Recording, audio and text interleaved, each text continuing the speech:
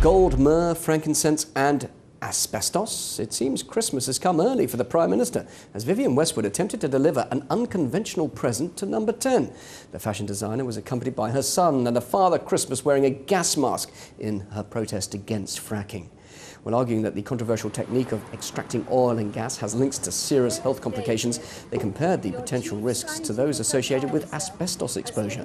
While the alternative energy industry is in its infancy in the UK, companies are currently exploring and drilling in areas with potential, gathering data as well as attitudes in Britain. The police didn't allow the chemical present to be given to David Cameron, so Dame Westwood instead delivered independent medical reports on the consequences of fracking. Well, joining me now is her son, Joseph Corre. He's a social activist and founder of Talk Fracking. It's an organisation that aims to bring the issues, benefits and risks of fracking into public debate. Joseph, there is no evidence actually linking fracking to the dangers of asbestos, and that's been made very clear by the government's chief scientific advisor. So why make that comparison? Well, I find it quite odd for the government to be saying that now, or their chief advisor, Walport, to be saying that now. I mean, why include it in the report? It's quite an inflammatory comment. I believe it's being misrepresented over this. Well, I can't see, I've read the report about 3 times and I can't see, you know, why it's misrepresented. It was a comment made by Professor Sterling, was added into his report, presumably under Walport's authority and permission. And what it says quite clearly is that, you know, despite the fact that some new technologies may seem like a good solution at the time, that fracking could well be a similar situation to the situations we've seen with asbestos and thalidomide. How can it damage our health? All this fracking goes on underground then, so how can it risk us? Well, I mean, essentially it's the chemicals that are used in the process, and the chemicals and heavy metals, radioactive materials that you're churning up in the ground at very deep levels that have been trapped there for millions of years, and then bringing them back up to the surface. And those contaminants are able to be airborne, transmitted in an airborne manner, but also through water and pollution of agricultural land, and make their way into the human body. I mean, we're looking, as you said before, I mean, we delivered that box of asbestos this morning particularly to draw attention to what the chief scientific advisor to the government had put in his report.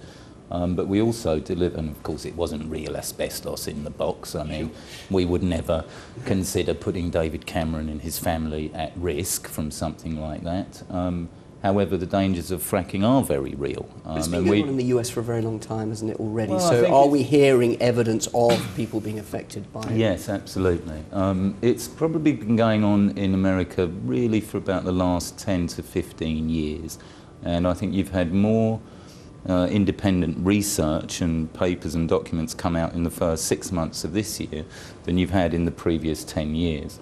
That's because it takes time for these things to develop.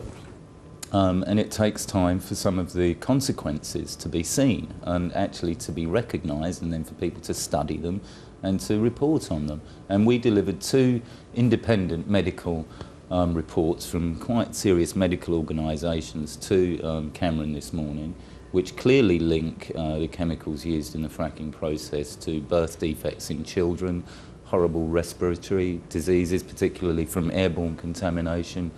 We're seeing in US clusters of rare forms of brain cancer, lots of stomach illnesses due to contaminated water being ingested, skin rashes, nosebleeds. So all this evidence you've now given to the Prime Minister. Can I quickly ask you, Vivienne Westwood, your mother and you, why are you so passionate about fracking? You know, about a year ago I didn't know anything about fracking, and I went to the camp at Balcombe. I was invited to go down there, and I thought I would look into fracking and look at some of the evidence. And the more I looked into it, the more shocked I became. You know, this is really a serious issue, and I think, you know, you don't need to listen to me about it, and you don't need to listen to anybody else. People are fully able to go on and look at the details for themselves. And I think when you look at that, the amount of evidence that is now starting to come through is pretty shocking, and people will be shocked. And as and when more and more people start waking up to the reality that this government, without any democratic mandate, is actually planning to roll this out over 65% of the country, people are going to wake up to this happening on their doorsteps, because at the moment I think there's an impression that this is going to happen in some sort of far-flung corner of the UK. Well, it's not. I mean, they are applying for licences here in London, in Park Royal, in South Ruislip, in Croydon. I mean, you know, this is serious stuff, and I think if people start looking at some of the health issues surrounding this technology, and start to look at some of the horror stories that have come out of the US, I think they'll be genuinely concerned. Joseph Corre, thanks very much indeed for joining us here on RTE UK. Thank you.